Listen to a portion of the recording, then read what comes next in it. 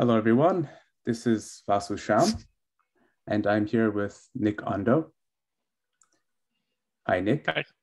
Hi, I'm Nick Ondo.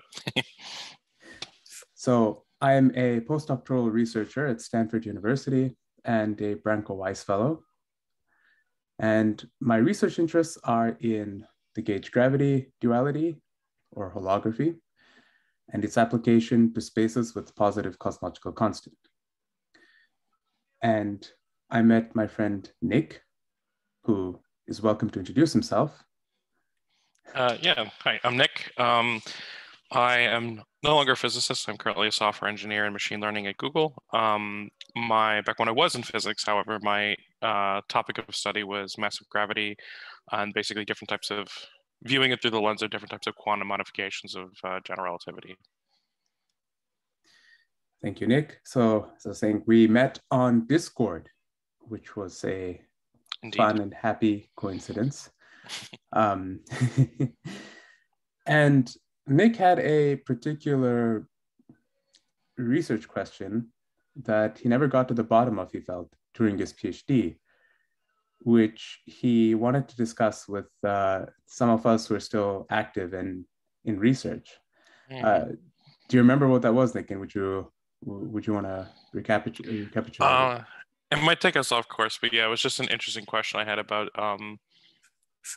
basically whether or not you could have consistent massive spin one particles that weren't didn't have like a Higgs UV completion, if there was some way to like have some type of more asymptotic fragility scenario, or sorry, asymptotic safety scenario.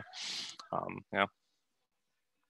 We could go into that in more detail. I worry that it would steer us off course, but sure. Well, that's just to say that Nick maintained his interest in research despite not working in academia, which I find quite commendable. And although I couldn't help him with the question that he asked me all the way back then, I certainly found that there was something that we could work on together. And it had more to do with my research interests of holography, and in particular, in understanding holography in finite volume spacetime regions. Which brings us to the topic of today's discussion, which is our recent paper titled "The Role of dRGT Mass Terms in Cutoff Holography and the Randall-Sundram 2 Scenario." But before we launch into a technical discussion about what that really is, we should break down roughly the 3 or 4 major topics that this paper sits at the overlap of. One is massive gravity, which is what Nick is an expert in, which is what he studied during his PhD.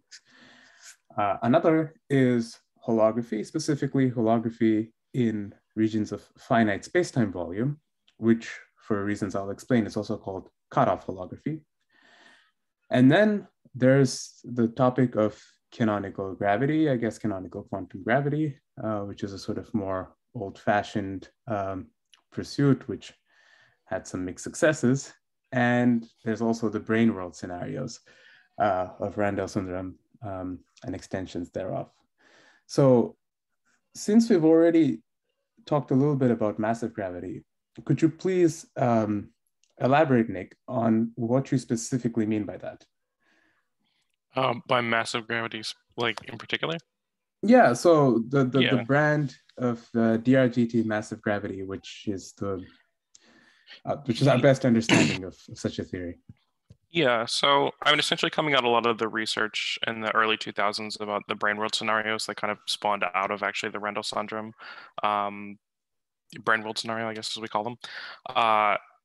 People were kind of playing around with different ideas relating to massive gravity, because they noticed that like when you tried to add in these brain scenarios, you would always get like kind of massive modes of the graviton.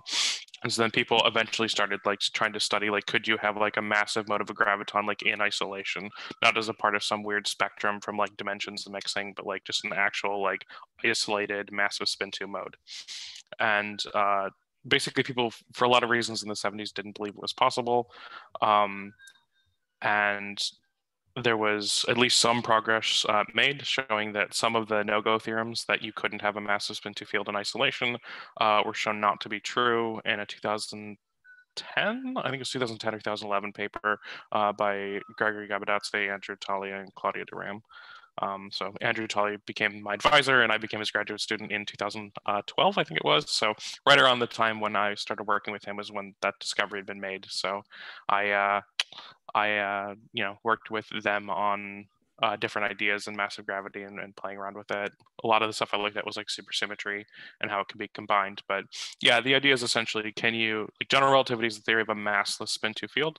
So would you still have a gravity-like theory if you dropped the mass condition and made the fundamental particle of gravity have a mass? And then what are the consequences of that? Right. So these are presumably the papers that you're referring to, among others. And for reference, I guess we should say that the Thier's-Pauli action was a historic precursor to this theory, where we were just talking about linearized metric fluctuations. And we then want to answer the question, well, how can we give mass to this problem? So in regular general relativity, were we to linearize around the flat background, we would have a free massless spin-2 mode with action roughly of the form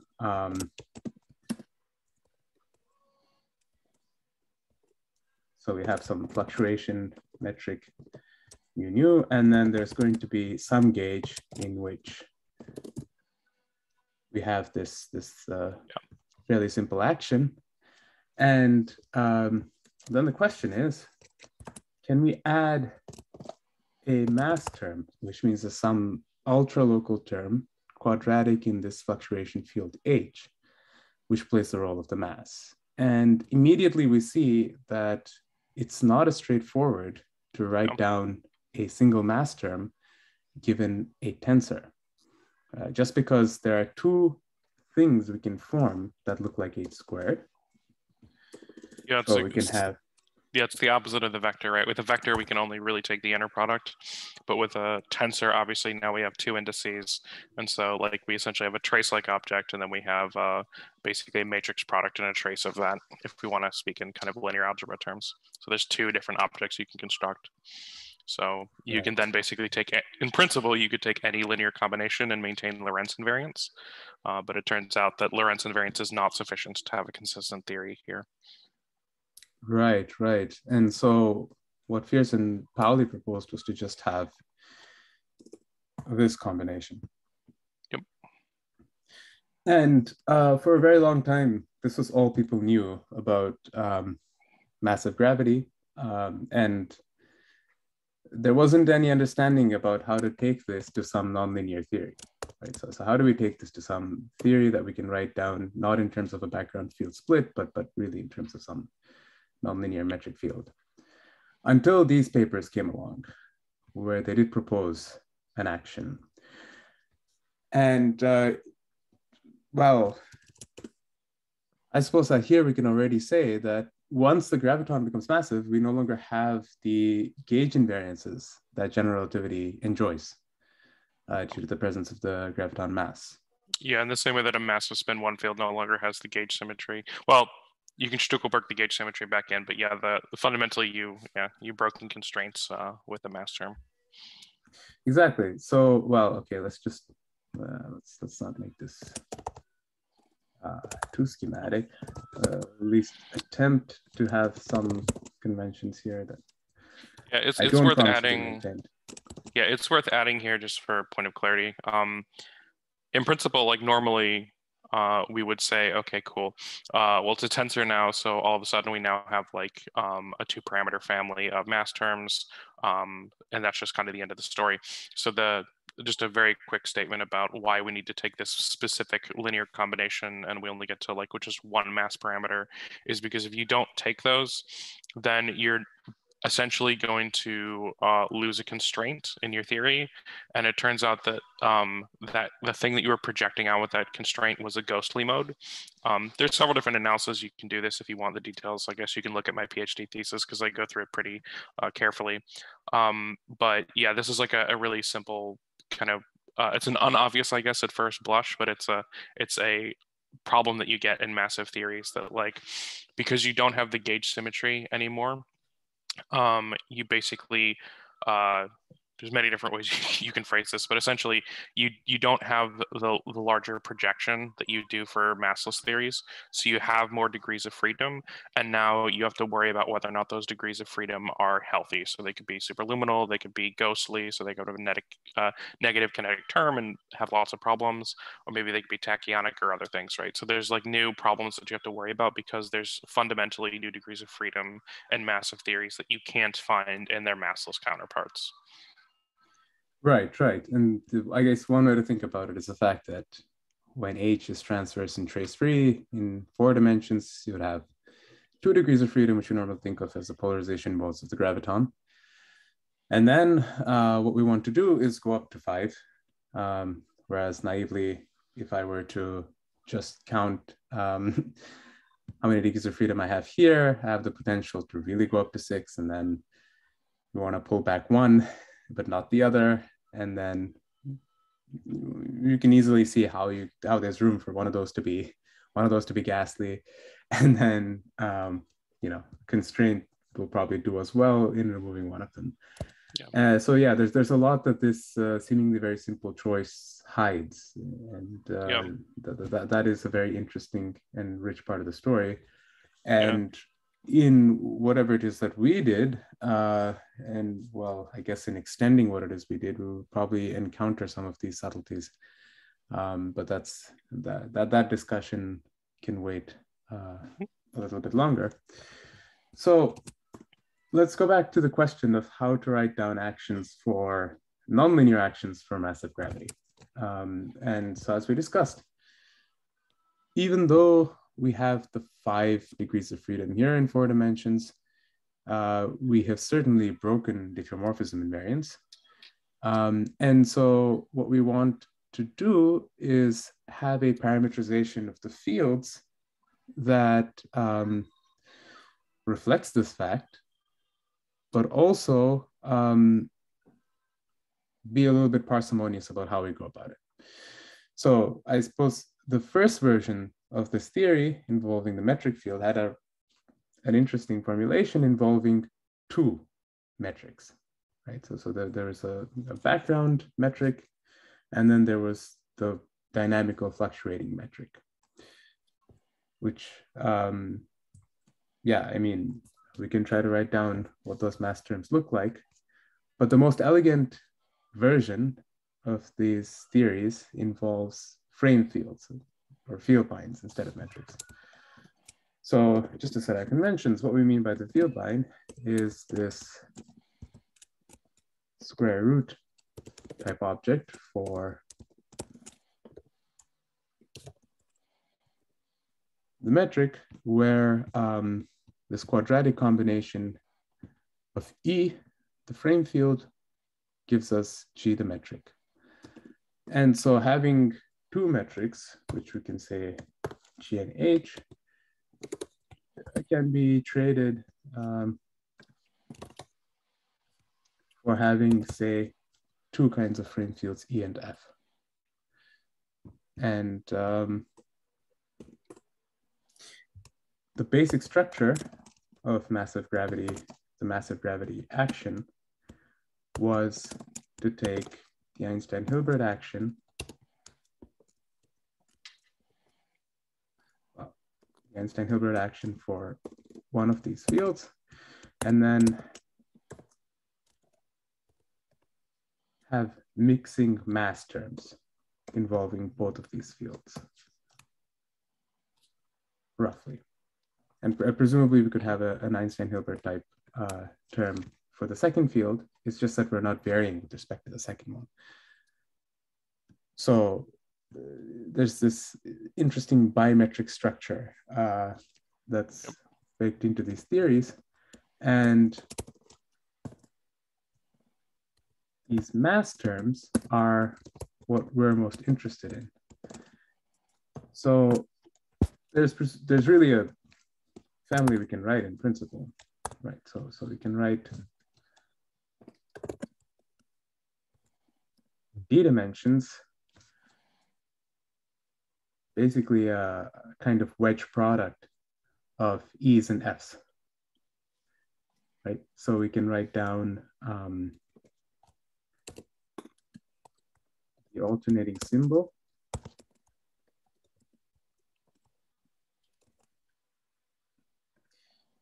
and take wedge products of e's and f's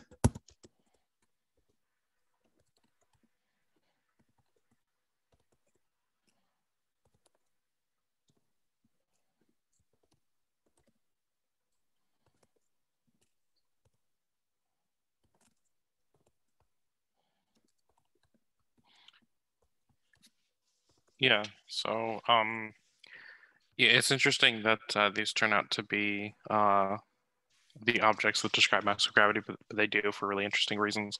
There's a lot of different ways you can sort of package them up together. So you can write them this way, where it's just like combinations of E's and F's. A slightly simpler way of working with them usually is obviously the E minus F combinations, because you can tune all of these m sub I squared terms to because there's basically one m squared term here. Although in principle they can be negative, so it doesn't even have to be an m squared term. But Sure. yeah, So, but you can basically tune them write... to get some different forms.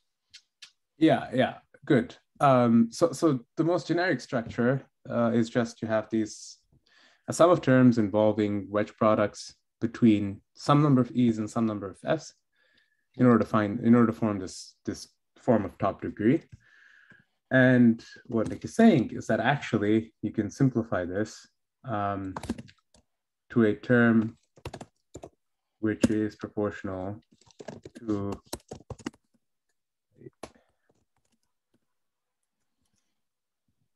some combination of E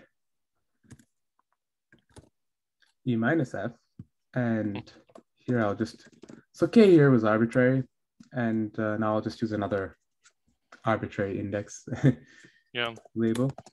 So you have E minus F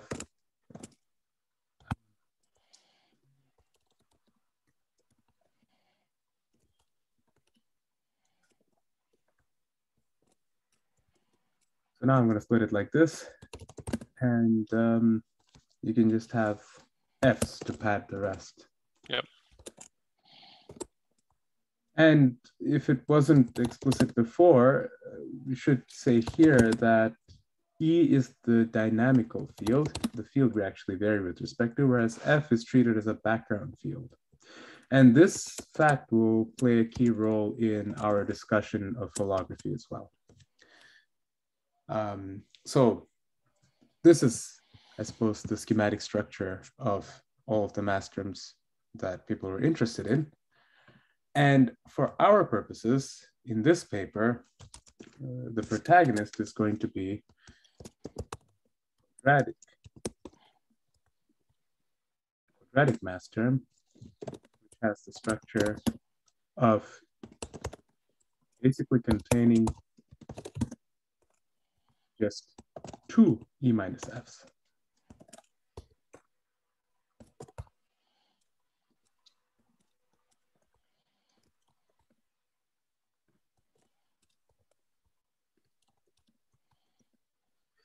So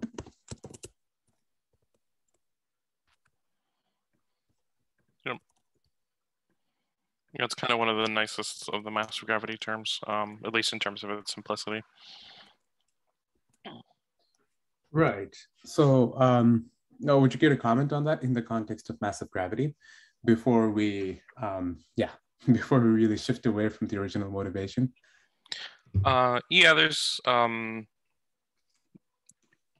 Yeah, there's a couple different things to say here. Technically, there's other mass terms, I should say, as well, where you wedge out with E's instead of the F's. Those are also valid mass gravity terms. But yeah, in terms of the E minus F squared term, where you have two of them together, Yeah, they're nice. They're the natural objects that come out of something called deconstruction, which is an idea which motivated a lot of our paper. In fact, when you and I first met, you were talking about like, is it possible that there's some like higher dimensional form? Because in the quantum gravity, well, we'll get into this, I guess, but in the quantum gravity realm, obviously, you're directly relating some type of like higher dimensional bulk theory to some boundary one lower to like a codimension one boundary theory, and there's just a lot of questions about like how that would work. Good, good. So So yeah, let's get into that discussion then, because in during your PhD in your research, you focused on this interesting technique called deconstruction, right? Which you briefly outlined, but would you care to just elaborate on that so that we can? yeah, yeah. It's there's a lot of different like philosophies on it, but like the general idea is, in essence, what if we took a it's actually very similar to the game that you're playing with Klitzeklein. So in Klitzeklein, right, like traditionally you would take some higher dimensional theory, like, I don't know, d equals 5 or d equals 11 supergravity, and you compactify it down you compactify it down and then throw out the massive modes, and you end up with some consistent low energy effective theory. And there, everything's kind of like pretty mathematically well defined up to potential quantum corrections. And that's nice. In dimensional deconstruction, you're doing something kind of like more brutal, if you will, where you're saying let's not treat this as being like some geometric procedure that we can sort of rigorously say like the higher dimensional theory implies the lower dimensional theory. Instead, we're just going to try to brute force some of the nice structures about the higher dimensional theory and just try to shoehorn them into the lower dimensional theory. And the game that you're essentially playing is that you can view the extra dimension that you're not compactifying, but you're deconstructing, which is to say, essentially, you're taking lattice. You're making a Mm-hmm. continuous dimension into a lattice-sized dimension, and then objects basically end up taking on not just the ordinary, like if it was a tensor, it would still have the two indices for it, but it pick up essentially a site index as well.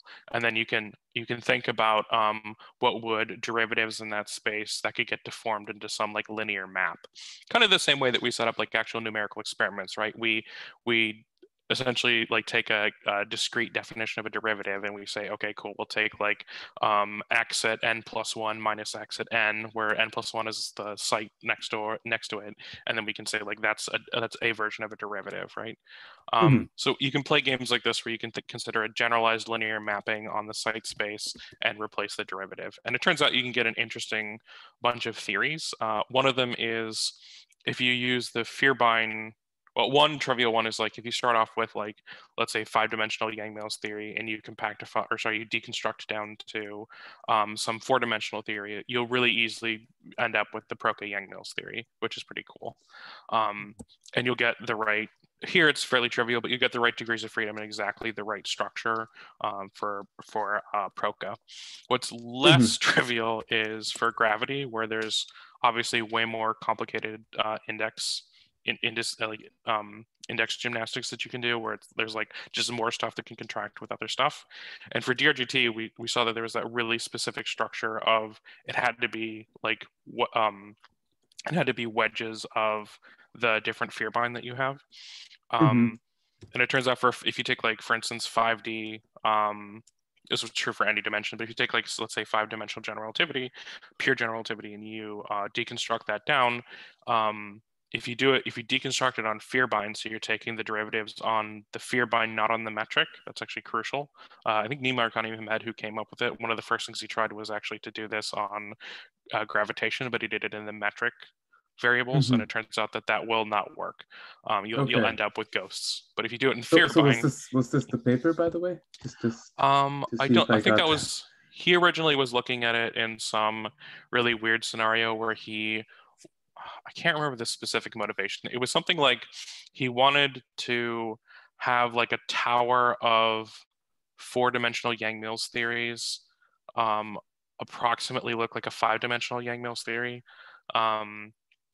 And so he was basically exclusively concerned with like, well, as it says in the paper name, electroweak symmetry breaking. So he's Mm-hmm. mostly interested in like a Yang-Mills Higgs type system.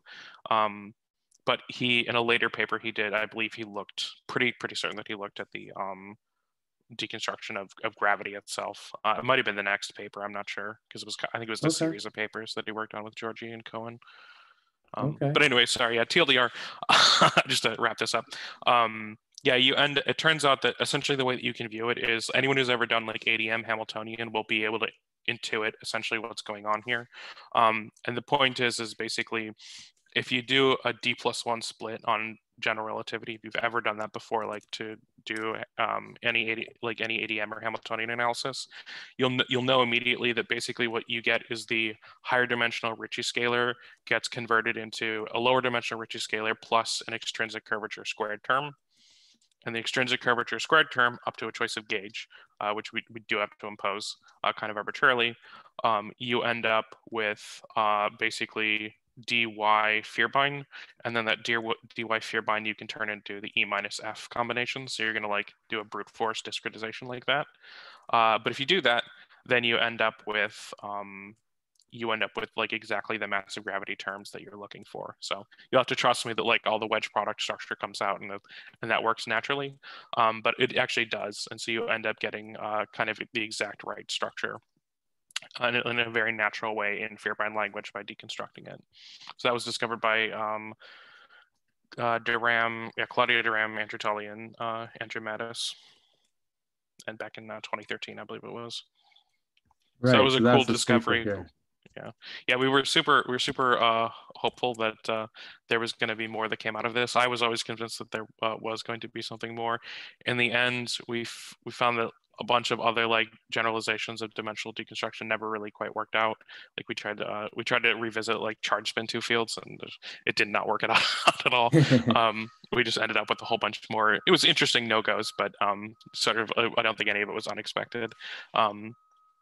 But we gave it a go and it was cool. The area that I proceeded on in my PhD was largely like, could you do like a supersymmetric extension of this? Like, could you take like a supergravity theory and try and deconstruct it, and what would you get out? We ended up with a Lagrangian. I didn't have time to finish whether or not this Lagrangian was actually ghost free or not, but it seemed like it was cool and had interesting properties. Yeah. Great, that's something to pick up on. So, very briefly, the basic idea is you start with a massless theory of either gravitons, gluons, photons, whatever, in D+1 dimensions. And then you do this procedure where you discretize derivatives along a certain direction, right? And treat the field evaluated at different lattice points as separate fields, and then interpret the resulting theory of having discretized this as a massive gauge theory or gravitational theory. Yep. Right? So very briefly, well, okay, this is the path that didn't work. So let me just jump to frame fields. Yep. This is big E. So the trick is just to write this as the difference of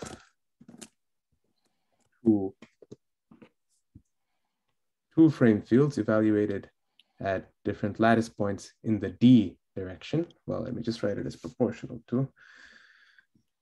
Just so... Yeah, usually called Z or Y conventionally, but yeah, just one of the dimensions, that you isolate out.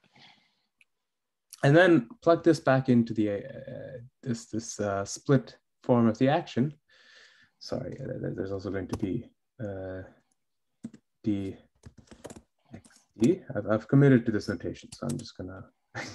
We have two dxds now, but okay. Oh, I see what you mean. Yeah, okay. Yeah. It's probably better that we bail and go with Y or Z, but it's okay. We accept that X. Okay, we have to deal with whatever it is. We've dug ourselves this hole. Yeah. Okay.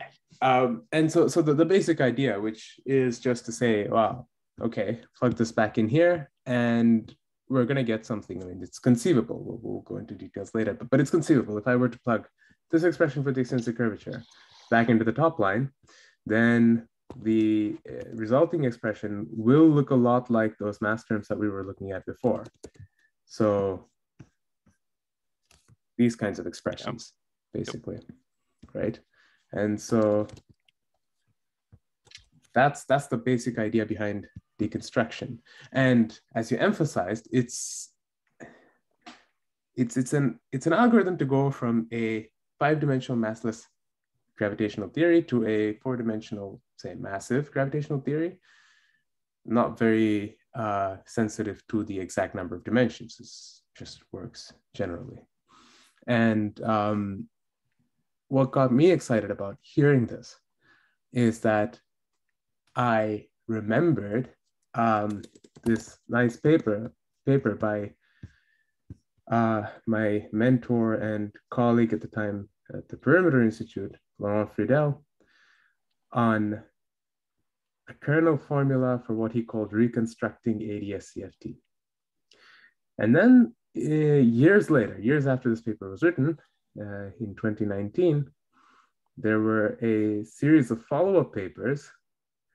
Well, actually, it was actually even in 2016 that it was noticed that this formula that Laurent wrote, which I will reproduce momentarily, played a key role in what's called the TT bar deformation. And that the TT bar deformation played a key role in holography with a finite radial cutoff in 3 dimensions. So let's unpack these 2 layers, and then we can go into our actual paper. So first, what is the TT bar deformation? Well, as Smirnov, Zamolodchikov, and these other authors showed us, there exists a solvable irrelevant operator deformation of 2-dimensional conformal field theories built from components of the energy momentum tensor. So we switch gears here. We've left the realm of general relativity and modifications, such as massive gravity. And now we're talking about non-gravitational conformal field theories and quantum field theories. So here, what's surprising about the statement I just made is that there is an irrelevant operator called the TT bar operator, which is shorthand for the following combination of stress tensor components, which in a conformal field theory becomes the product between the holomorphic and anti-holomorphic components of the stress tensor. But more generally, it's going to be corrected by the trace squared, which you wouldn't see in a conformal field theory. So it's this combination, which takes a little while to write. But okay, so this is the operator we call TT bar. Now, in a theory that enjoys Poincare invariance, the stress tensor is conserved. So it is worth pointing out it was specifically in 2 dimensions, but yeah. Right, good. So this is in the context of 2-dimensional quantum field theory, which is what both of these theories looked at, both of these papers looked at. And in fact, they weren't even strictly interested in conformal field theories per se. They were interested in just integrable quantum field theories. So integrable quantum field theories in 2 dimensions are these peculiar intermediaries between free theories and fully interacting theories. They're certainly interacting, but they interact in a very nice way in that all of their S matrices are just composed of elastic 2-body S matrices. So all the scattering is just a composition of 2-to-2 scattering in these theories. And that makes them exactly solvable. So there's a vast literature in mathematical physics about these theories. They're of great interest. And Smirnov and Zamolodchikov were interested in understanding what kinds of deformations can you do to preserve this structure of integrability. Now, having these S matrices all factorized into 2-to-2 S matrices is one representation or one manifestation of this underlying feature of integrability. But the one that Smirnov and Zamolodchikov choose to focus this analysis on was the feature that these theories possess an infinite tower of conserved charges and currents. So they have basically a tower of conserved currents of basically every spin. And this this tower starts at spin 2. So spin 1 is possible, but it's optional. So you can have a charged current in your theory, and then you can have sort of the conservation associated of that current. But every theory has a stress tensor, which is the spin 2 current, which is preserved. And then you have higher versions of this.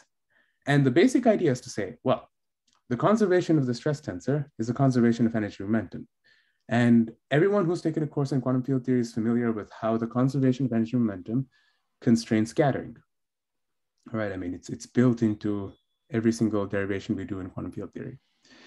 Now, say it wasn't just the momentum, but it was also sort of, so the energy and momentum are like linear and quadratic combinations of the momentum, right?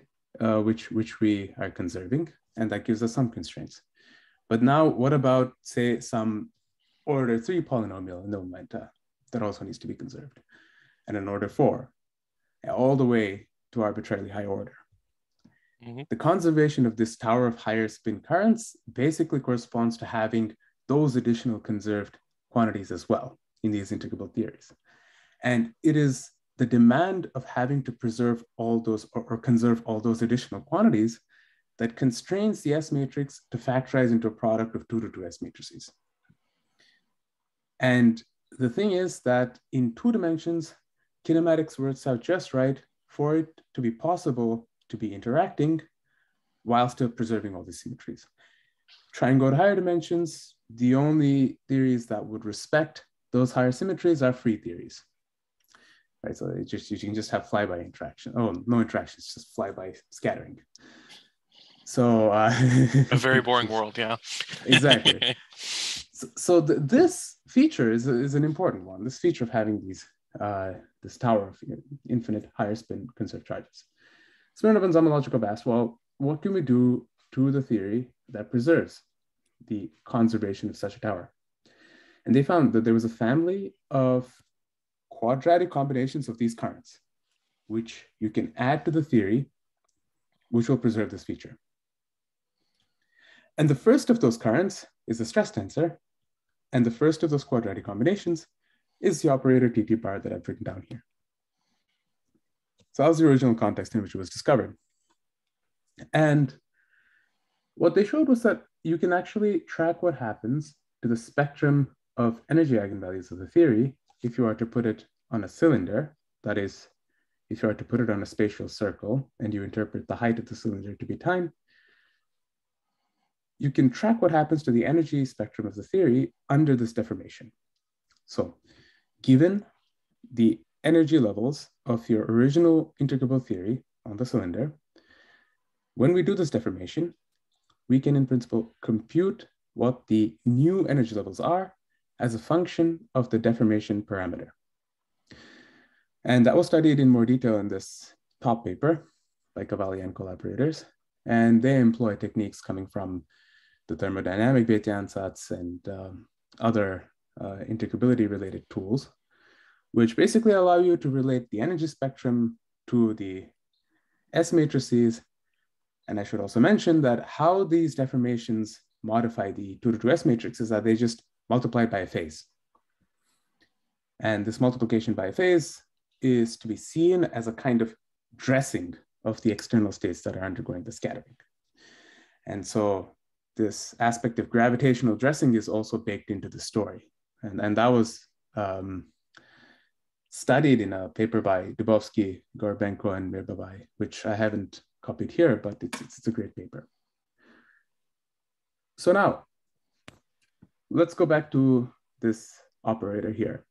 So we have this quadratic combination of stress tensors, and we have that the energy momentum tensor is conserved, and we shall maintain this feature along the deformation, right? So those are the things that constrain the exercise.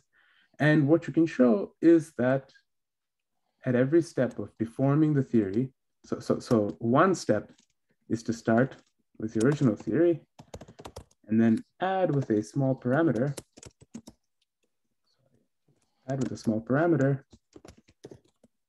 T bar T, where the stress tensor is computed from S0.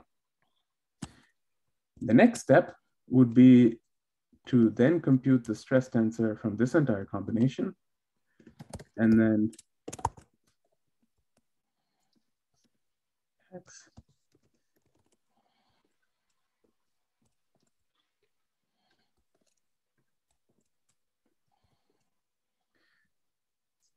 So this notation here says, take the theory order lambda, compute its stress tensor, form TT bar, and add it to the action, right?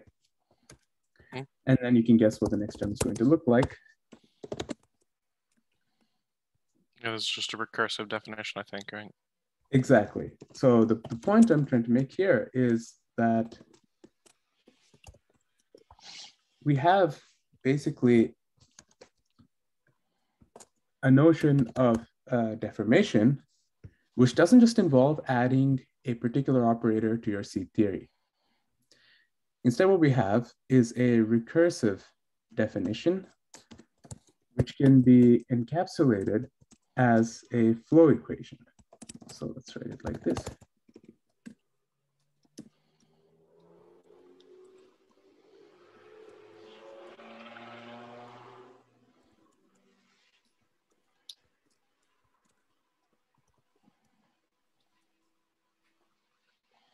So there's a differential equation that defines a one-parameter family of quantum field theories, which start at the one you chose to deform, right? So this S0 theory provides the initial condition for this differential equation. And the claim is that this differential equation, or its solution, the integral curve, is a well-defined trajectory on the space of quantum field theories. That's a strong claim because this is an irrelevant operator. The fact that the energy momentum tensor is conserved and that we're preserving this word identity means that its scaling dimension is protected under the renormalization group. And so its scaling dimension in 2 dimensions is 2. So this combination is going to have scaling dimension 4, which is 2 more than 2, and therefore this is an irrelevant operator. And normally you would expect that if you were to add an irrelevant operator to your theory, then all bets are off. We don't actually know what happens to that theory as you increase lambda. We certainly won't know what happens as you decrease lambda. It just goes back to S naught if S naught is a conformal field theory, right? That's what the renormalization group does. However, to go in the opposite direction, to be able to pick up every higher order in lambda, basically to be able to solve this flow equation, relies on special properties of this operator. And that is basically the fact that the energy momentum tensor is a well-defined current at any point along this flow, because it's just a Noether current for the Poincare invariance. And moreover, what Smirnov and Zamolodchikov showed, or rather actually was Zamolodchikov in an earlier paper showed, was that the expectation value of TT bar, especially on flat spaces, factorizes, meaning it has a well-defined meaning for any quantum field theory. So this composite operator, that is this quadratic combination evaluated at a point X, defines a local operator. It's a non-trivial fact, which, if you think about a generic quantum field theory in 2 dimensions, you would expect that, well, if I just took an operator, tried to square it, then the OPE would tell me that there's going to be an infinite series of other operators that this would generate. And if I was not in a conformal field theory, then, well, this is not even going to be necessarily local expression, right? So here, the fact that you're doing this and defining a local operator is a remarkable one. And this has led to an explosion of interest in the quantum field theory and integrable field theory world about studying these theories, their generalizations, and so on. Now, what does this have to do with holography? Right, so we've stepped completely away from gravity in this current discussion, but let's take one step closer, which is through the root of the gauge gravity correspondence or the holographic duality. So this paper by Mego, Meza, and Verlinde showed that if we took ADS-CFT in bulk dimension 3, so I have gravity in 3 dimensions in spaces of negative cosmological constant being dual to a 2-dimensional conformal field theory that lives on the boundary. And then we deformed the CFT by TT bar in just the same way as Smirnov and Zamolodchikov told us to, except that we use the opposite sign of the deformation parameter that they suggest. The resulting theory, when seen from the perspective of the bulk gravitational theory, corresponds to gravity in now a negative space with negative cosmological constant, but with a radial Dirichlet wall. So instead of the asymptotic boundary, we instead have a Dirichlet wall, which is at finite radial distance from any point in the bulk. And on this wall lives now the deformed holographically dual theory, which is the CFT deformed by TT bar. And they were able to show that the famous energy level formula, which I alluded to in the previous discussion, corresponded to the calculation of the quasi-local energy of this configuration. So say we had some BTZ black hole bound in a finite Dirichlet wall. There's a prescription to calculate the quasi-local energy of this configuration. And what Mego, Meza, and Verlinde showed was that if we relate the radial position of the wall to the TT bar deformation parameter, then we have an exact match between the quasi-local energy computed in the bulk and the deformed energy level coming from the TT bar deformation of the original CFT state.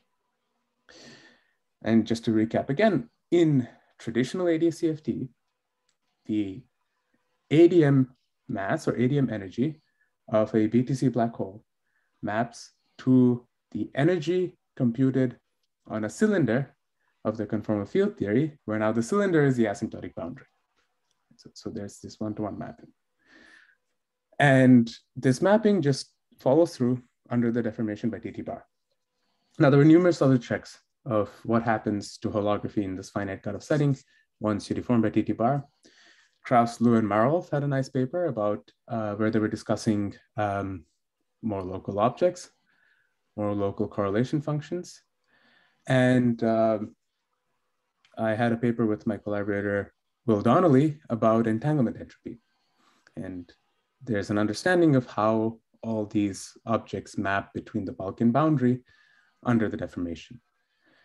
So we have quite a bit of confidence, I would say, that there is a fully fledged holographic dictionary in spaces of finite space-time volume, basically where we have a finite patch of ADS bound by a Dirichlet wall on which lives a CFT deformed by this irrelevant operator TT bar. Right, so this is a very nice story.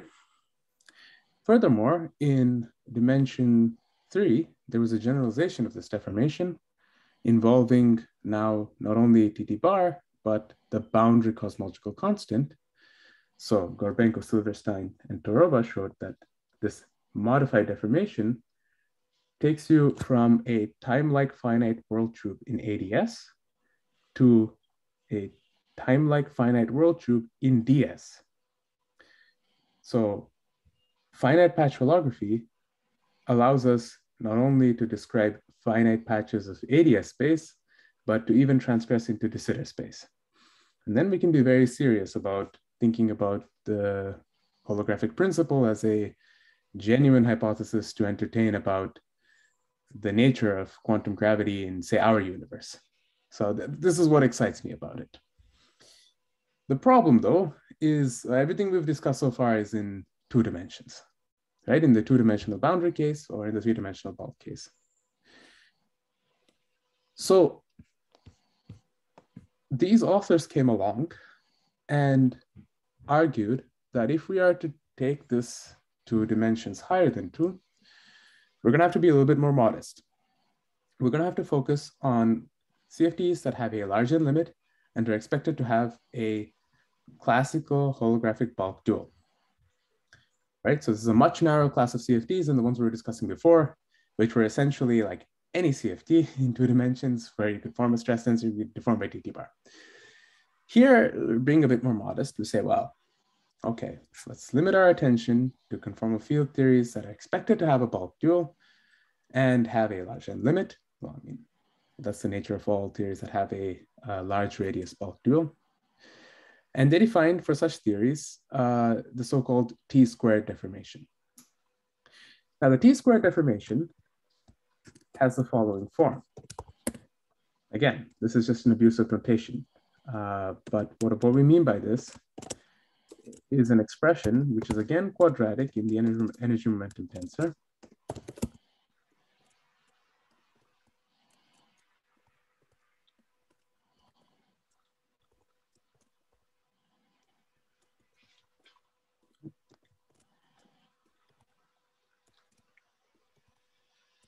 So D here is the boundary dimension. And as you can see, if D was 2, this would be 1. And that takes us back to TT bar as we had it before. Whereas this is the higher dimensional generalization. And what they showed was the finite radius dictionary as it was extrapolated in the 2-dimensional case also can be extrapolated in the higher dimensional case, provided that we deform our holographic CFT by this irrelevant operator. So let's give a little bit of intuition as to why, right? So just a hint coming from canonical gravity, and then we can move into our discussion of the kernel and so on, and its relation to massive gravity. So we see here an expression which has the following combination. It's like the trace of t squared minus 1 over d minus 1 times the trace of t whole squared, which can be written as, let me use notation that's consistent with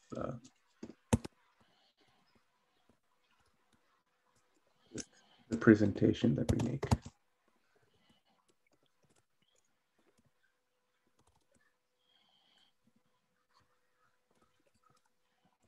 Where this structure is called the DeWitt supermetric.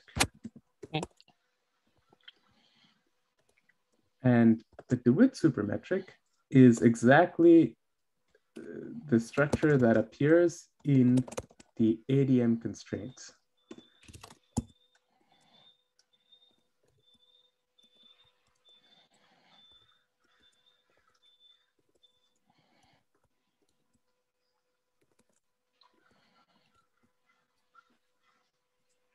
Right? And the interesting thing about this structure is if we look at its inverse. So okay, first, the supermetric appears in the ADM constraints in the following form. I'll write it schematically. If we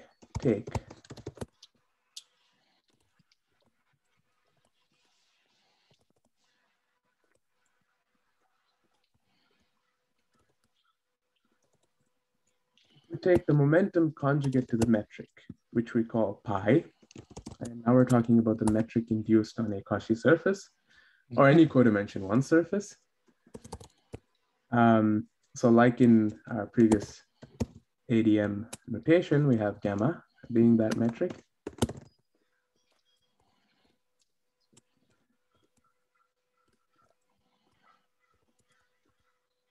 So this is the ADM Hamiltonian constraint, whose quantization is the Wheeler-DeWitt equation. And this structure is what sits in the kinetic term.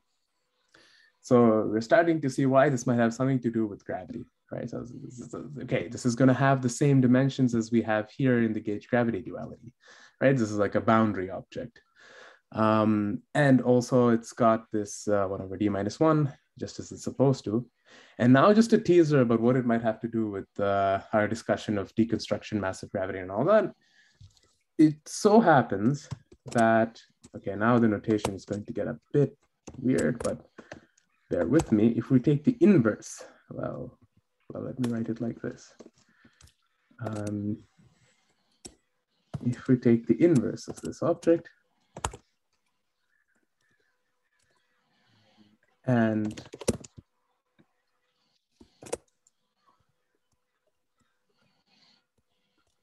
and contract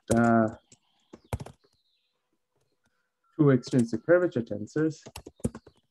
In fact, any two tensors, but we'll take extrinsic curvature just because they're the relevant objects to appear in this expression. Then, well, we get the famous combination of trace of k squared minus trace k whole squared, which also appeared in the Fierce-Pauli term, which also appeared in the deconstructed form of the gravity action, which we used in massive gravity. So this is just a teaser for why everything that we've been talking about so far have some connection to each other.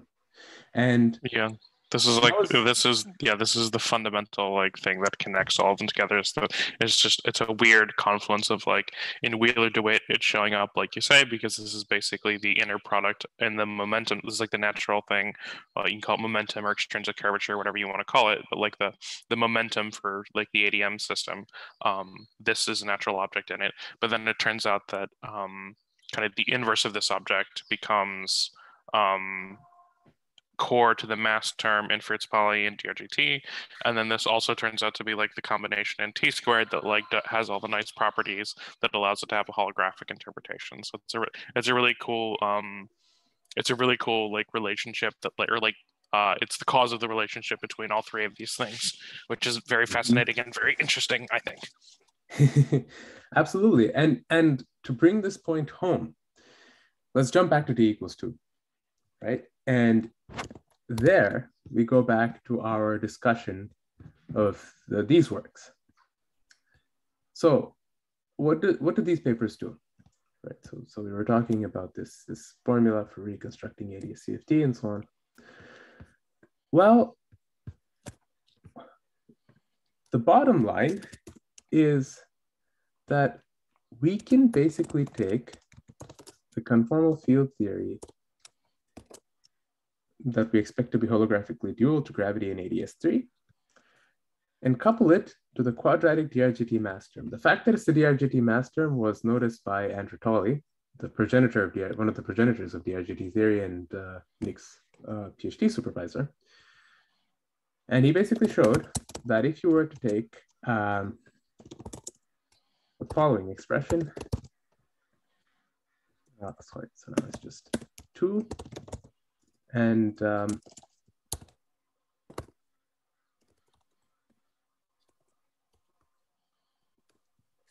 very soon we shall introduce some notation that makes it a little bit easier to talk about these mass terms. But for now, we will just proceed with the wedge products that we've been dealing with so far. So this is the basic result. So we start with the CFT, couple it to the quadratic dRGT mass term, integrate out E, the dynamical field line, and the result is the TT bar deformation of the original CFT. Resum to all orders. As we recall, we only defined this action before through a flow equation. And there was this recursive definition, which implied that there was going to be an infinite series of corrections to the CFT action involving higher and higher powers of lambda and higher powers of TT bar. But it turns out that all that can be resummed into this quadratic dRGT mass term. This expression was first written down by Laurent Friedel all the way in 2008, who showed that doing so allows us to take generating functions of conformal field theories and produce solutions to three-dimensional Wheeler-DeWitt equations. Very nice connection. And Andrew shortly followed up by us, my collaborators, Edward Mazank and Ronak Soni, noticed that this was all connected to the TT bar deformation. Well, so did Miko-Meza and Berlinde, but we sort of like cleared up some of the derivations and elaborated on this connection. Also gave some arguments about how this relates to gluing Dirichlet and mixed boundary conditions and so on. But anyway, we found this nice story about how TT bar is connected with this quadratic mass term. And basically, Nick and I generalized this connection to all higher dimensions. Again, in the original context of the t-squared deformation, which involved only large N holographic CFTs. So we have a recorded presentation about the key technical steps involved in that paper. But if Nick has anything to say, we can maybe have a little bit of a discussion beforehand. I think let's save the discussion for after. Actually, I think it'll be nice. So I think we've given a nice introduction to the viewer who hasn't maybe seen all of this before. So yeah, maybe we can go down to the technical details and then we can start talking. Yeah. Okay, so I'll just pull up a little recording that I have prepared here. So in just a second.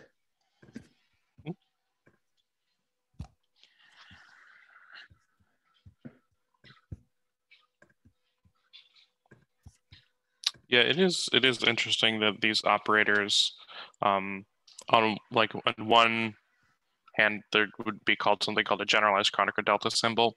On the other hand, there's kind of like the Wheeler-DeWitt supermetric. Right. It's very interesting that these objects continuously appear in gravitational theories. Yeah, it's just a very cool little observation. Yeah. So now, yeah, let's go into those generalized Kronecker symbols too after this presentation because it will appear here. Mm-hmm. Yeah. But here's a little presentation that we have, which summarizes the key technical steps involved in the paper. So just a second. Let's say, yeah, here we go. Let me know if you can hear this. Hi, this is Vasu Shyam, and here is a short video summary of a paper I recently co-wrote with my collaborator Nicholas Ondo, titled The Role of dRGT Mass Terms in Cutoff Holography and the Randall-Sundaram 2 Scenario.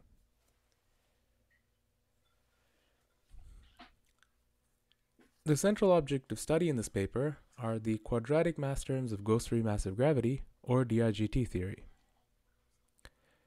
These mass terms involve two metrics or frame fields. We show how, when we couple this mass term to the generating function of stress tensor correlators of a large N holographic conformal field theory, and integrate out one of the frame fields, we generate the so-called t-squared deformation, which is equivalent to taking the holographic CFT from the asymptotic boundary of ADS space to a finite Dirichlet wall. We then show that upon linearizing the deformation and varying with respect to the remaining frame field, we obtain the equations of motion of the Randall-Sundaram 2 scenario. We will begin with a discussion of cutoff holography. In particular, we will start from the bulk, where we have Einstein gravity in a space with negative cosmological constant, bound by a time-like surface of codimension 1, which sits at a finite radial distance from any point in the bulk.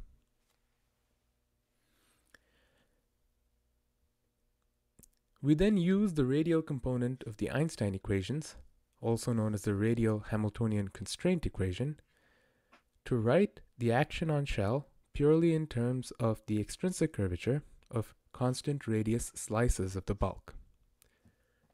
The penultimate of these slices is the boundary itself, which we call partial M. We keep the counter term, which is localized on the boundary only. The dependence of this object on the location of the radial cutoff is in the bound of integration along the radial coordinate. Therefore, if we are to vary the location of this cutoff and take the derivative of the action with respect to it, we evaluate the Lagrangian on the boundary that is defined at r equals rc. Further, we can write the extrinsic curvature in terms of the Brown-York stress tensor and obtain the following quadratic combination of Brown-York stress tensors on the right-hand side of this flow equation. We call this the t-squared deformation. We now want to interpret this equation from the perspective of the holographically dual boundary theory. This theory, as mentioned before, won't necessarily be a conformal field theory anymore because the boundary isn't at asymptotic infinity anymore. But we will use the key entry in the holographic dictionary that relates the generating function of stress tensor correlators in the boundary theory, which depends on the source of the stress tensor, which is the metric, to the action on shell defined as a function of Dirichlet boundary data.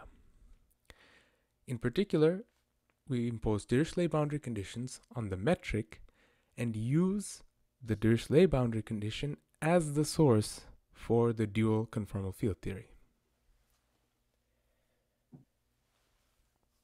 We then extrapolate this entry of the dictionary to finite radius, and what we want to do, in addition to say that the action curly S solves the flow equation defined before, is to find an expression for curly S in terms of log ZCFT.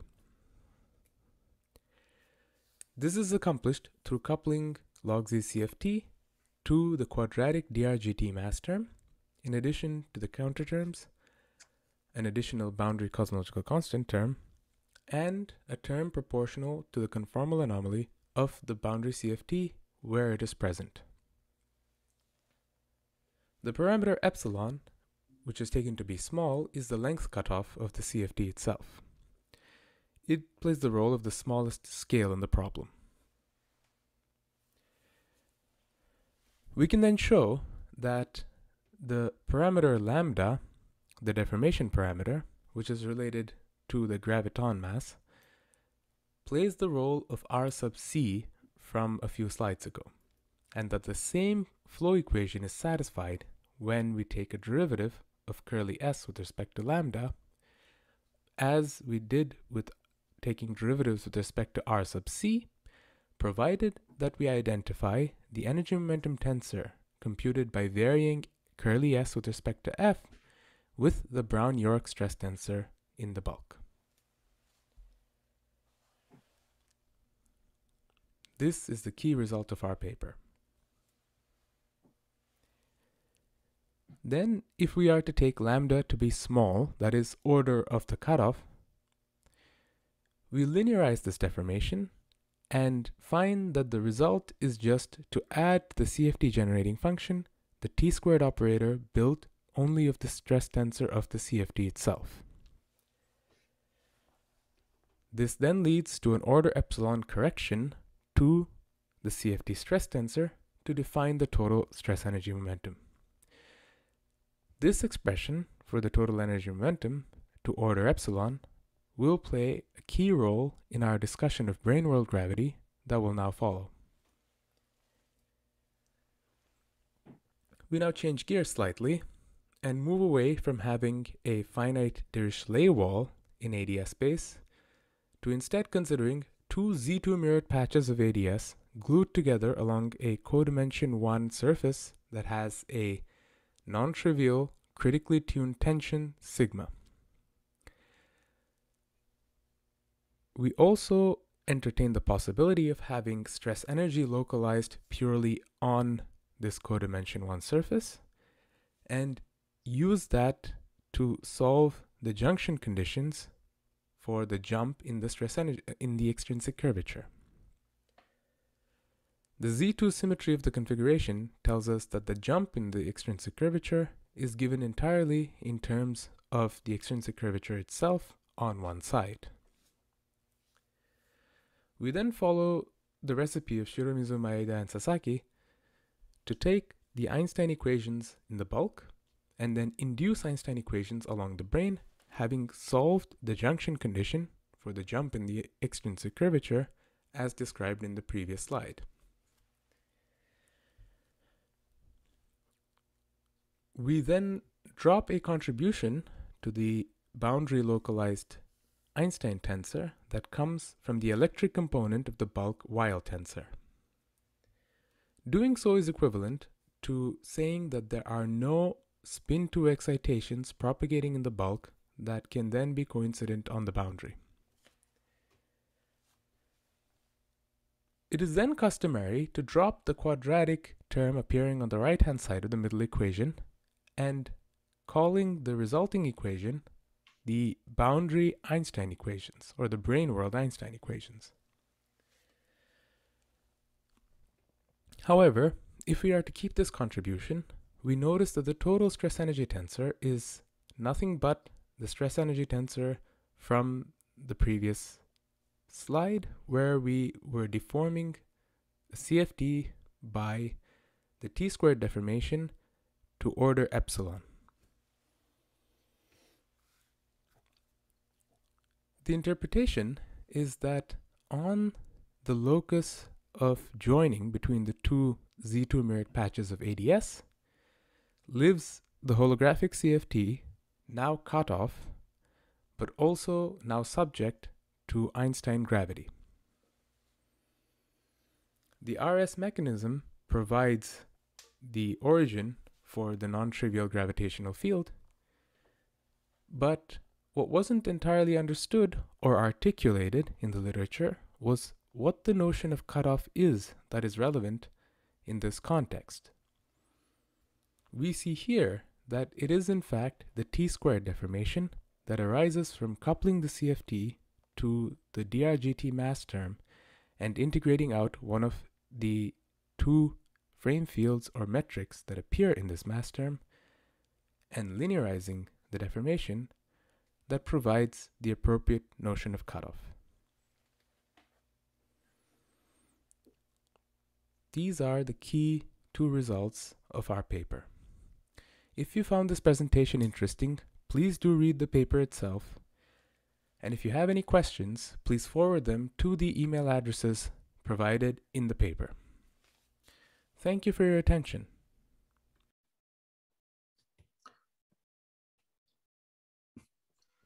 Well, that probably requires a bit of elaboration. Yeah. I think, yeah, I'm glad that we at least got to unpack a bit at the beginning before discussing that. I think one useful TLDR that might help the viewer is thinking of this kind of through the, it's pronounced the Friedel kernel. Because I think it's a useful way to kind of like think about things, right? So like if we think about what the t-squared deformation is doing, it's essentially stating that we have this flow equation. And then you could imagine asking yourself, okay, cool, we see flow equations all the time in physics, right? A heat equation being a famous one, right? And we can sort of turn around and ask, okay, is there a way to create a Green's function or kernel to actually just flat out just solve the equation, right? So you're at least I should say create like an integral expression of what the solution has to look like. And in essence, that's what we've done, right? What we found is the kernel that solves the flow equation, and it turns out that it's massive gravity coupled to the CFT plus a couple other extra terms. And then it turns out that this kernel is deconstruction, but a couple like little corrections. So it's not perfectly deconstruction. For one thing, it's missing the Einstein-Hilbert term, so it's not like a canonically, like from a mass gravity perspective, it's very weird because you would expect it to be like this like you'd expect it to have a canonical kinetic term, and it doesn't. And then the other thing is we have to kind of like patch in this cosmological constant piece, which that part's less concerning because you could just imagine, we, for various reasons, due to tension or something like that, we have some cosmological piece on the boundary. But yeah, it is interesting how close it comes to deconstruction without kind of actually finally being deconstruction. Yeah, on that point, we did have a bit of a discussion of that in our actual paper. Let me see. In one of the sections, what we showed was that the deconstruction answer doesn't quite give us the relationship between the extrinsic curvature and the discretized derivative that we would actually want. Yeah. So if I may go into our paper, right? So here it is. Please do read it. What we show is in, right. So in section 7, I suppose.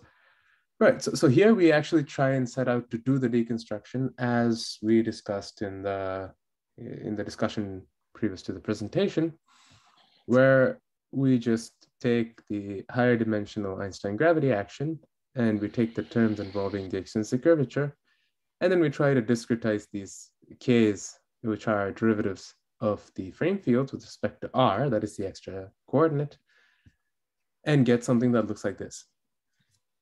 The term that you don't get by doing this is the term that looked like this cosmological constant det-f. Now, here's the deal.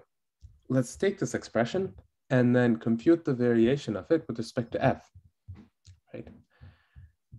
We expect that whatever that should be should take us back to k, right? When we relate the momentum, that is, you take the action on shell and then you vary with respect to f, and then you relate the resulting thing to the momentum through Hamilton-Jacobi theory back to the extrinsic curvature.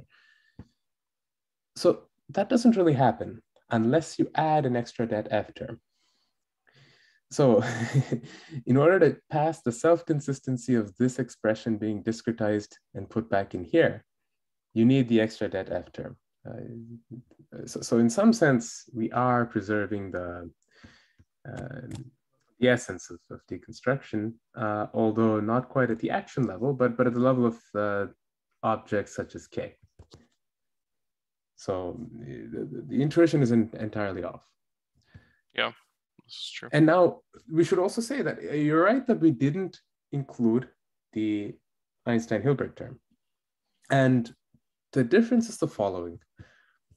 Normally, what you would do is to look at the general relativity action, do the d+1 split, and then rewrite the extrinsic curvature squared term in terms of E minus F.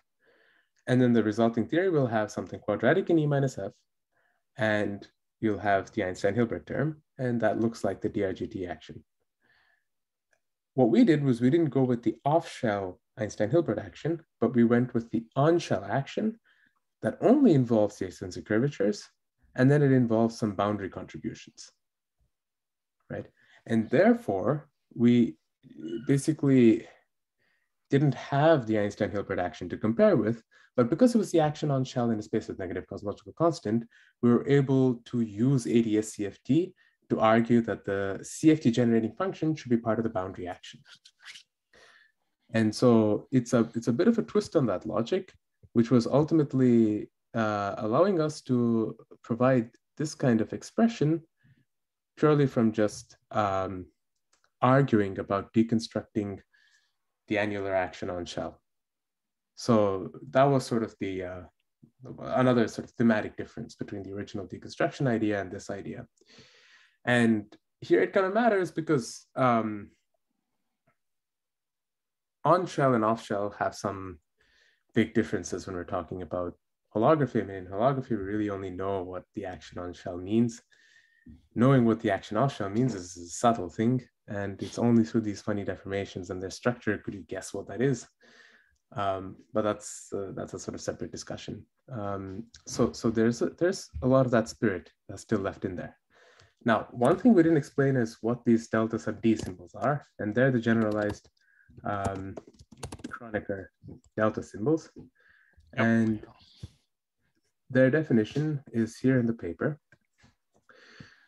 So what we mean by them, if we use just one kind of space-time indices, is the following antisymmetrization of one set of indices in a product of Kronecker deltas.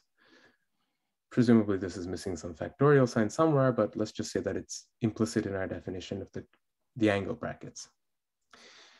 With this object at hand, we can actually define a lot of nice things, such as what the determinant of H is.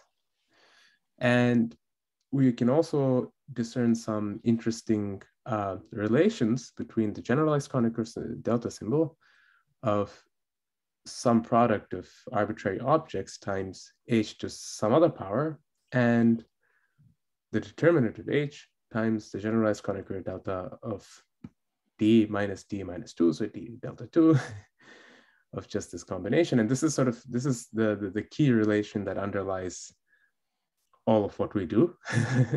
Yeah, I'll just give a brief statement here because I think it's important. So this notation, I think I developed during my PhD thesis just to make things less crazy. So these generalized Kronecker delta symbols show up in a bunch of places. So they're kind of the objects that are fundamentally behind wedge products themselves. They're behind determinants, and they're also behind symmetric polynomials. So in fact, this is actually providing the definition of what we would typically refer to as a symmetric polynomial. And the reason why it has the name symmetric polynomial is, unlike wedge products, where you're just anti-symmetrizing over a single index, every time you permute the objects, you pick up a minus sign. But the beauty of having objects that have two indices on them, which is how we're able to create this symmetric polynomial, is that the two minus signs make a plus. So if every time you permute objects past each other, you pick up two minus signs, then it's not an anti-symmetric object like a wedge product, it's a symmetric object. And so we can just drop the indices as long as we assume one is raised and one is lowered. Then the equation that we see in 3.9 allows us to write things like 3.12, where we just don't have to put the indices down because they're all assumed. They get contracted into this totally antisymmetric object. So it's totally antisymmetric in its top indices, and it's totally antisymmetric in its bottom indices. And this allows us to basically not have to go through the trouble of writing down all these indices. And it also allows us to know that we can freely permute any of these objects. Like the order of the objects doesn't matter. It's a fully commutative algebra inside of the symmetric polynomial symbol. Oh, thank you. Yeah. So Nick, I suppose, introduced it, and we have now pushed it a bit further, and hopefully it'll be adopted more broadly, because certainly these objects are useful and they'll be needed in a lot of games that are yet to be played. So we did manage to bring some of the wisdom of deconstruction to bear, and we did manage to show how these various seemingly related topics that have some structures in common between them actually have a role to play. So there were these structures we described: the supermetric, the generalized Kronecker symbols, the dRGT mass term, which look similar, but it turns out that they're actually all related through holography to different theories. And so that's actually quite nice. And it doesn't generally happen, but it is a nice clue to say that, well, if you see some similar structures, then maybe you should dig. It's a sign to maybe dig a bit further to see whether there's any structural connection between the different theories. But in our discussion so far, we haven't spent too much time talking about the brane world gravity part of the story. And perhaps we should elaborate on that, because I found that in the presentation I spent too little time. So it's in the title of the paper, but I didn't really spend as much time on it.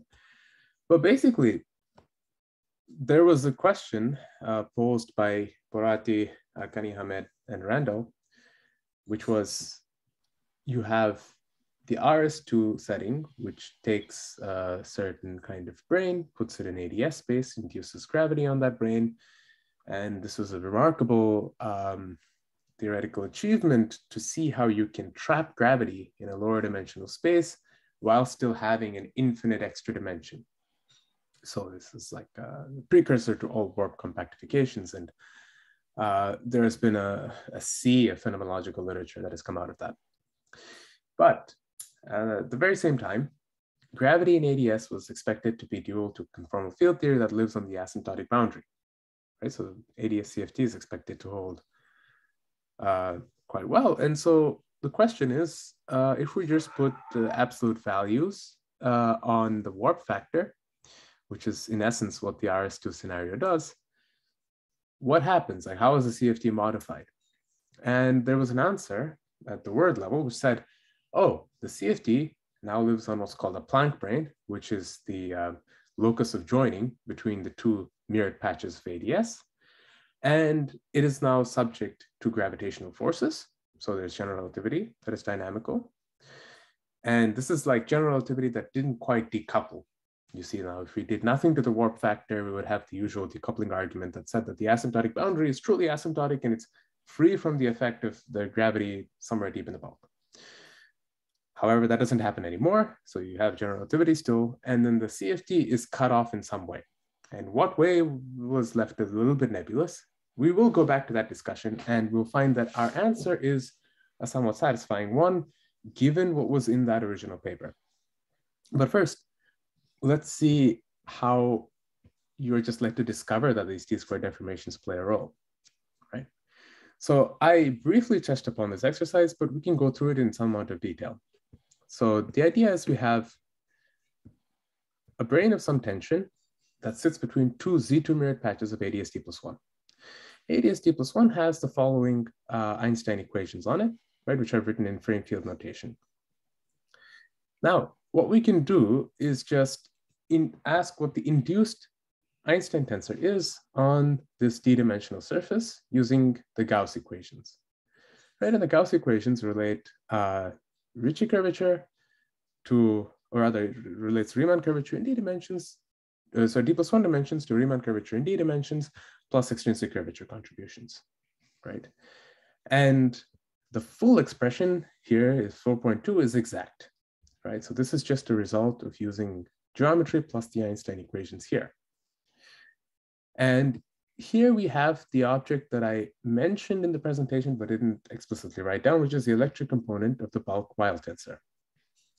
That electric component is basically the bulk Weil tensor with the normal contracting two of the indices and the other two indices being projected onto d dimensions through the frame field F.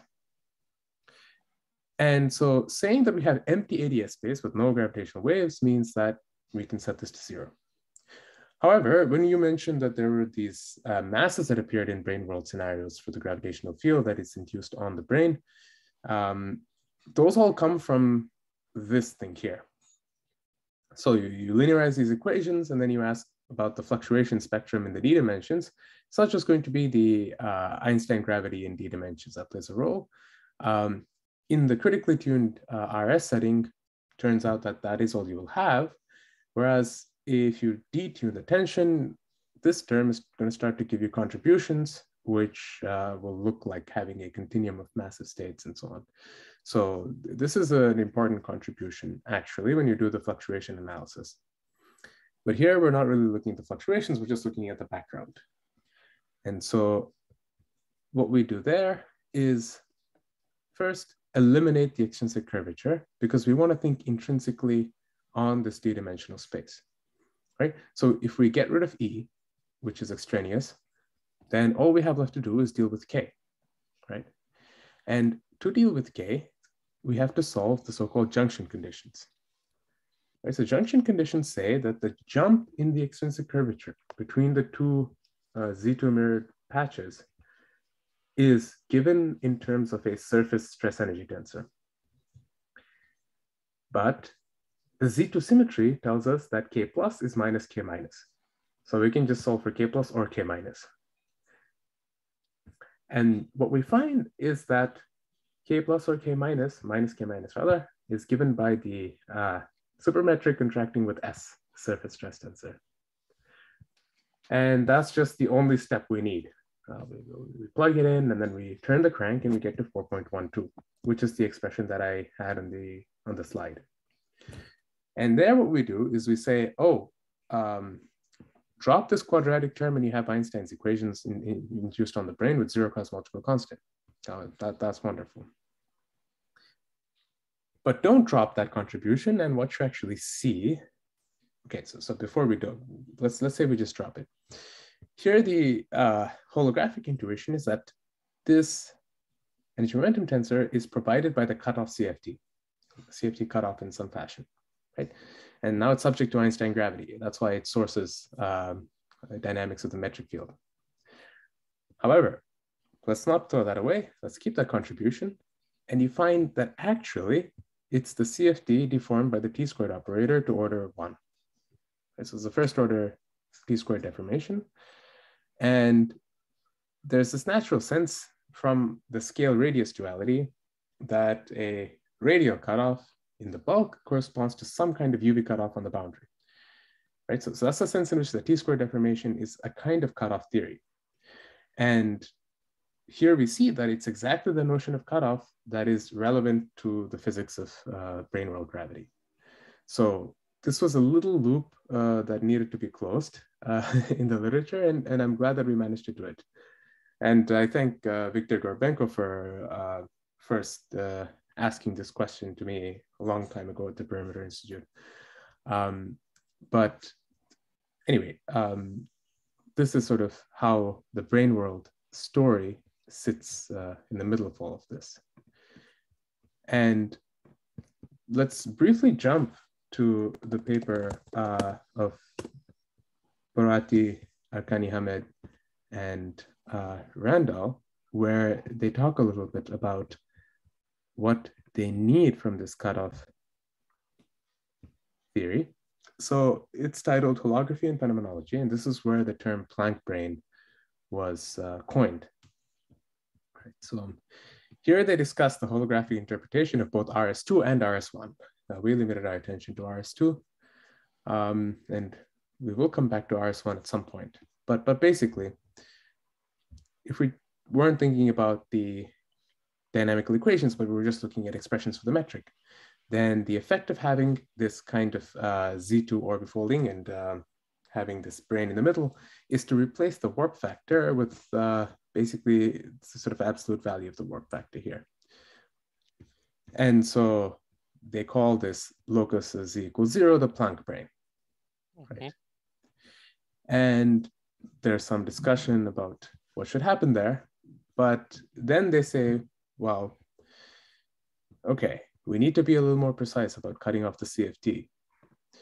And they talk about how there's a way to cut off the CFT such that the low energy theory is, no longer conformal, right? But what they need is something where conformal invariance is broken in such a way that once you ignore the Planck suppressed operators, you get back to conformal invariance. So this is exactly what the t-squared deformation is doing, right? So it's not like adding certain mass terms. So this is what they even mean. So to say that we need a conformal theory. So if you want, where did they actually mention this? Yeah. So okay. This is just an example to give of how breaking by, like, say, some mass terms or something, relevant deformation doesn't quite do the job, right? I guess at the time, nobody knew about these t-squared like deformations, but they're ones that do exactly what you need. They're relevant operator deformations, and as you take their deformation parameter to 0, you recover CFT behavior. Whereas you see, if you had added masses, then the IR behavior, because it's a relevant deformation, is going to be a massive theory. And so it'll just not have the conformal symmetry that remains because you're going in the wrong direction in the IP flow. So yeah, I think that this is actually good to point out. And I'm just curious to hear more from that community. If any of them are watching this, please reach out to us about what we could do next. But yeah. Yeah, the irrelevant operator aspect of it is interesting because at least for if you have, no, obviously we don't for this particular scenario, but for your standard massive gravity scenario, you do have the Einstein Hilbert term, which is playing the role of a canonical kinetic term that goes with the mass term, and together they form massive gravity. It's interesting when you have those two together, you also end up with a family of irrelevant operators, distinct from the ones that come from general relativity. Obviously, general relativity as a whole, infinite tower of irrelevant operators. But then you get a second set that come in at lower energies. And actually paying attention to the energy scale that they had to go into was actually how Claudia, Andrew, and Gregory created dRGT in the first place. They were starting to play around with guessing where that energy scale would come in. There was like this naive assumption that it had come in way lower, and it turns out that you can tune your operations to raise the energy scale, and that tuning is the one that gets you dRGT massive gravity. But yeah, it is interesting that these irrelevant operators play a role in these theories that is kind of as of yet understood. They kind of ended up becoming a big stumbling block for massive gravity in general, because if we want to take the idea that massive gravity could be hypothetically some fundamental system of gravity, then these irrelevant operators are precisely the things that cause problems in interpreting and understanding that theory. They're the things that give rise to potentially superluminal modes and some other problems that arise in the theory. So there's a interesting relationship there. Yeah. Yeah, well, we should demarcate that there's different notions of irrelevant we're talking about here, which, of course, at the time when dRGT theory was first being constructed, the question was mostly about gravitational theory in and of itself, right? No relation to holography or anything. And there, well, what are we talking about being irrelevant with respect to? It's with respect to the Gaussian fixed point defined by non-interacting gravitons. Right, so if you wanted to think of, if you wanted to guess what the high energy behavior of gravity was, and you thought that it was going to be a theory of free gravitons that were too energetic to interact with each other, you'd be wrong, right? Which is the essential problem of non-renormalizability of general relativity. It's as simple as that, though. It's as simple as saying, well, that's just the wrong guess for what the high energy behavior should be. And in trying to pursue that, you would just discover how things don't quite work out. And so what you're saying is that, well, there's a certain pattern of irrelevant operator deformations that correct the behavior of this free theory that you guessed at high energies. In fact, it's actually corrected by an infinite series of other terms coming from just general relativity. And what you're talking about is a distinct series of irrelevant operators that come from massive gravity, right? So now we're still talking about irrelevance with respect to bulk power counting in comparison with the non-interacting graviton fixed point action. Whereas here in the t-squared deformation story, we're talking about irrelevance with respect to the dual CFT. Right, so we're talking about one lower dimensional conformal field theory, which is then deformed by some irrelevant operator. And it's fascinating because the mass term is also still in the boundary, right? So it's like there is a series of irrelevant operator deformations that come in, and those are the second class that you were discussing that go to correct the free kinetic term of general relativity, but now come to correct some interacting conformal field theory. And the physics of what exactly happens here is something that we really should work out, because it's a very fascinating question. There's a special class of theories where you can follow the effects of these deformations, large N theories. In 2 dimensions, you can follow them in almost any theory. And I suppose that was something that nobody in massive gravity actually thought would happen, modulo these discussions of asymptotic fragility, which you should certainly elaborate on, because they were close to a supervisor's heart.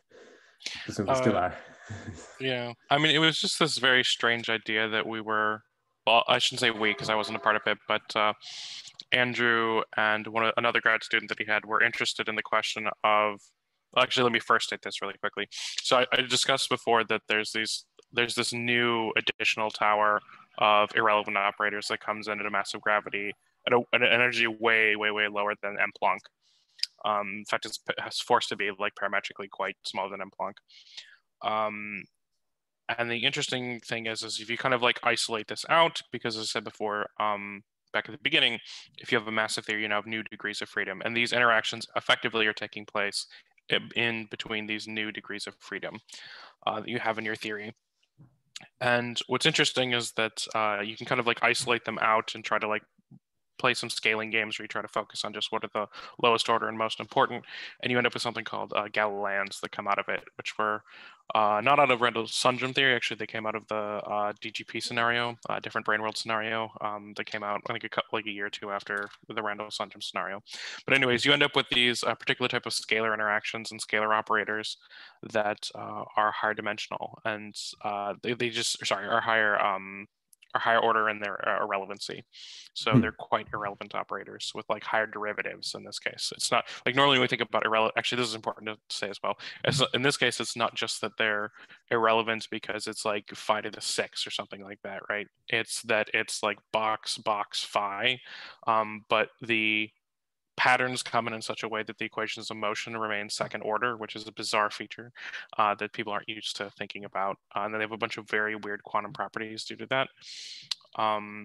But yeah, basically, it's kind of naively, you would just assume these irrelevant operators couldn't have a Wilsonian UV completion. And so basically, Andrew and his other graduate student, Luke Keltner, explored this quite a bit. Like, how, like, could you come up with any type of scenario? And actually, was right around that time that they were looking into that was when, gosh, who was it again? The original paper that coined asymptotic fragility. It was like 2013 or 2014. Yeah, Dubovsky, the Dubovsky et al. Paper came out, and they started looking at that. So they kind of had like this like loose picture of like it could like a certain collection of effects could come together, and it could explain how you could keep something consistent, but there wasn't quite a proof as to how exactly it would kind of all fit together. So it's interesting that we're coming back to this, and then T squared has this whole story, at least 2 dimensions, where it's like, oh no, there is asymptotic fragility, like for sure, Right. and we sort of understand it in the 2-dimensional case for how it has to work out, and then in the higher dimensional case, I think we still don't really know if the status of those theories, right? Right, on holographic grounds, yeah.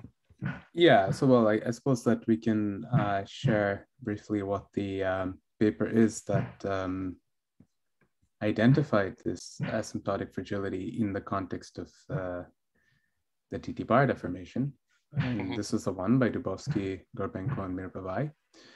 And what they showed was that if you looked at, if you just looked at the S matrix, for some matter theory coupled to JT gravity, and this is a little bit of a red herring because actually what they want to say here is dRGT theory. And in this limit where you have a flat background metric, it kind of looks like they did this JT gravity theory. But what they basically do is work out what kind of dressing the various mode functions are going to have as a result of this gravitational coupling, right? And they work out how that affects the S matrix when we then put this all through the LSC reduction formula. And you see that this schematic picture involves these funny shocks, like you have these little shock waves. You see that there's some deformation here, and that's a result of this gravitational dressing, so to speak, right? So it's like saying that you've taken your coordinates and you made them dynamical fields.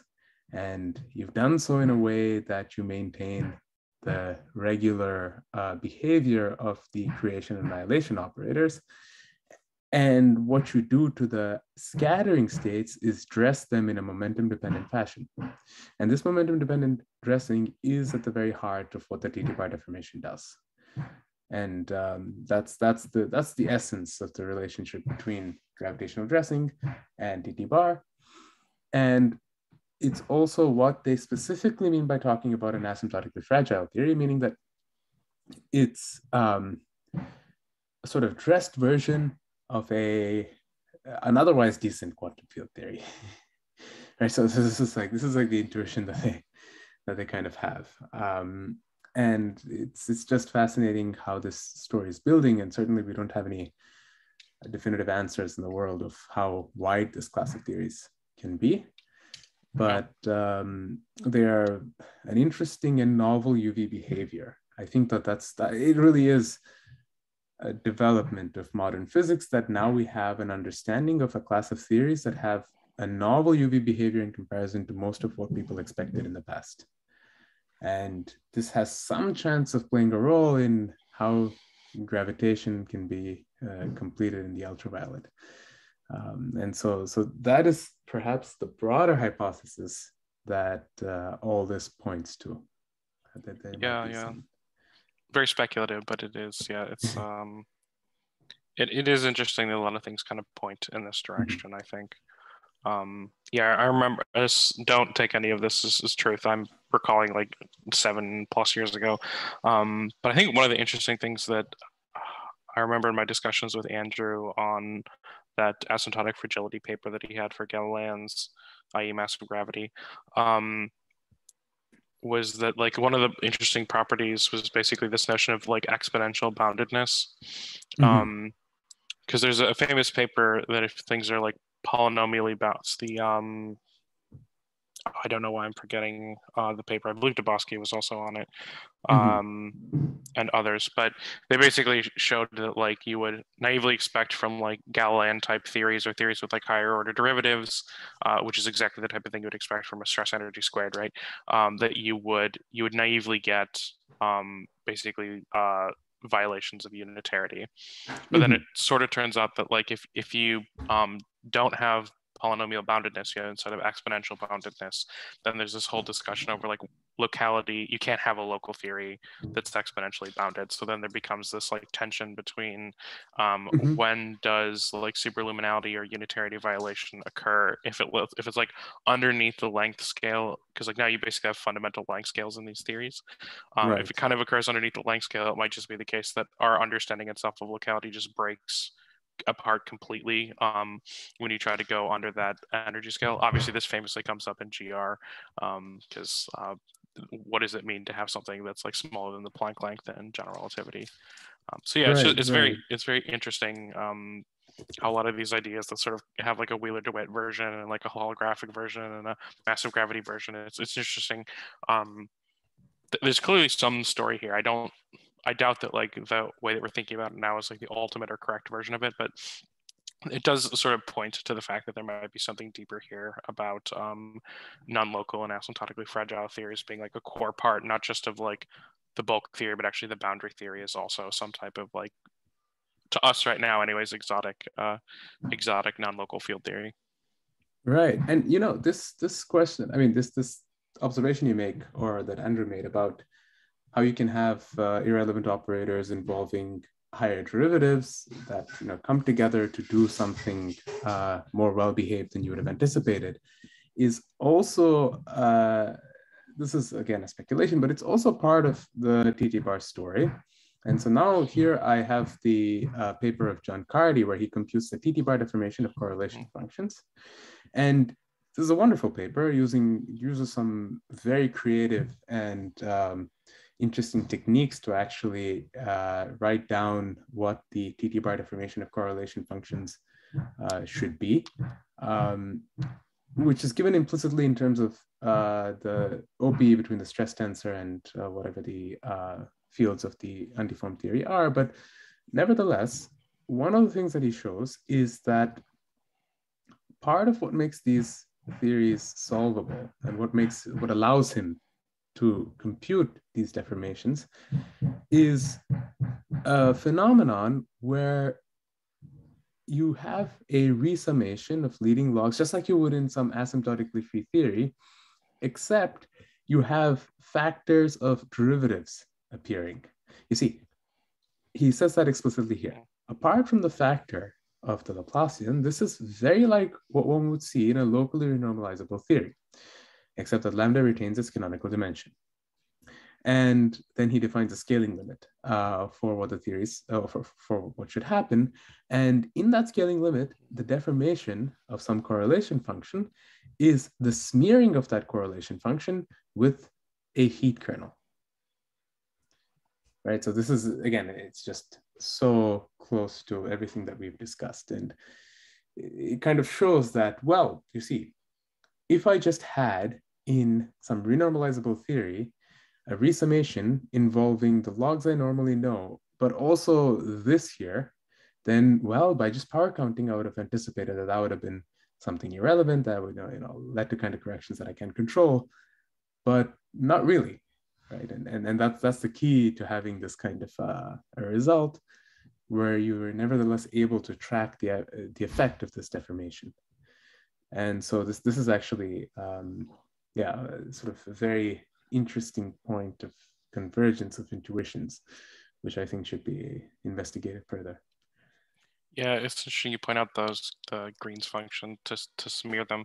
Yeah, I remember another part of the story that they were talking about was, I think they're called Jaffe type non-localizable quantum field theories. I think this is something that, I think it was Arthur Jaffe studied, I think it was like the 1970s or something. They were interested in the question of like, could you take non-localizable quantum field theories? I suspect this is back in the day when people still didn't really understand QCD, and so they were interested in like, could you do some crazy non-local stuff to try to explain the crazy and totally unexplainable QCD stuff. Yeah, all the observations that we eventually figured out we could put into QCD. Yeah, it's interesting though. It'd be interesting if like these ideas are repurposed, because I think part of the idea there is like you can't. I'm trying to remember again, these details might be slightly wrong, but as I recall, the idea was roughly speaking that like you couldn't just directly take Fourier inverses from a momentum space into position space. And essentially it was due to the exponential boundedness kind of like broke the assumptions of what you would normally have for like being able to invert the Fourier transform. So instead, what you were able to do is, I can't remember the name, they're like some type of like test function or smearing function, where instead you would insert something that would kind of like smear out over that length scale. And then you could go ahead and take integrals in like a well-defined fashion. Again, that might not be perfectly accurate, but roughly speaking, that was one of the ideas. And so these smearing functions actually kind of were thought to play a really important role in these non-localizable quantum field theories. So yeah, it'd be interesting to go back and tie a lot of the history of this stuff together more closely. But yeah. Oh yeah. Well, we've covered a lot of ground in this discussion. Thank you, Nick. Yeah, it was a great pleasure collaborating with you, and I do hope to continue to, at least to continue our discussions, certainly. So yeah, if you like this, then please leave a like below, share, comment, and let us know what your questions are. Thank you for your attention.